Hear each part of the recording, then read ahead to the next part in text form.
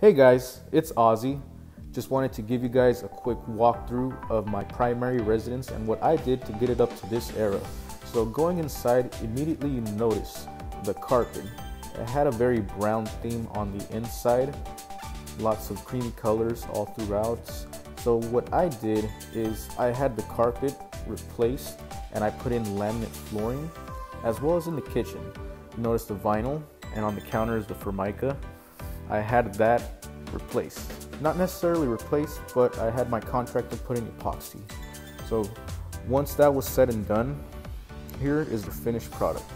So new 4-inch square moldings as far as the baseboards, laminate flooring, new light color inside, and it had a very modern farmhouse kind of look. So I had the tile replaced with white stacked stone that has a very shiny touch to it, and of course I had to add in the barn door because of course that's what's in right now.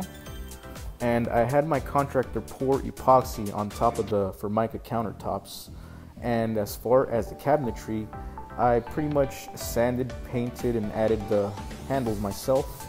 And the backsplash, of course, had my contractor do it, went with the white hexagon tile and the black hardware, which gave it that nice look. And here was the outside before, and then once it was repainted, here it's after.